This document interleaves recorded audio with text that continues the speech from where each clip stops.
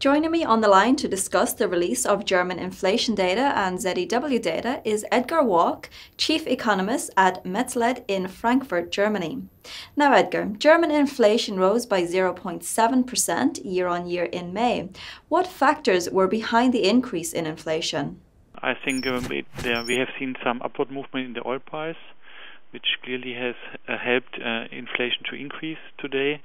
And we are seeing that slowly service prices are starting to increase in Germany, driven by higher wages. German inflation is still much below the ECB's 2% annual inflation target. In your opinion, where will inflation stand at the end of the year? I think we should see a quite, depending on the oil price, but a relatively rapid increase in inflation. I would expect it to see it above 1%, maybe even 1.5%.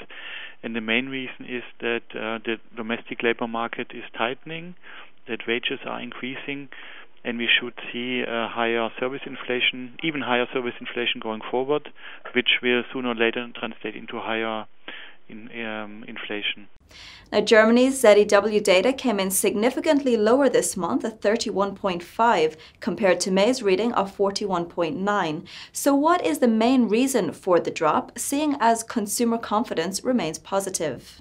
I think that the uncertainty regarding Greece has had probably a very big impact today, and that's why, depending on the situation in Greece, but if there's a solution to the Greek problem, then we probably will see that the ZEW will increase next month again, because basically the outlook for the German economy is still very positive. Why? Because of low interest rates, because of the weak euro exchange rate, and we should even expect some pass-through of lower energy prices.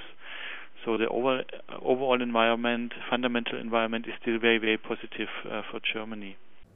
And finally, what is your outlook for the German economy going forward? Yeah, I think a colleague of mine explained it very nicely. Maybe Germany is where Spain was 15 years ago. So we have much too low interest rates. We have recovery of the housing market. We have a very strong labor market. So all in all, I think over the next 5 years, the German economy will continue to grow very strongly, between 1.5 and 2%, driven by consumer spending, by the housing market, and by high wage growth, which means that competitiveness of the German economy will slowly deteriorate, and we will also see a decline of the current account surplus over the next few years. Edgar, thank you very much for your comments. Well, that is all from me for today. Until next time, goodbye.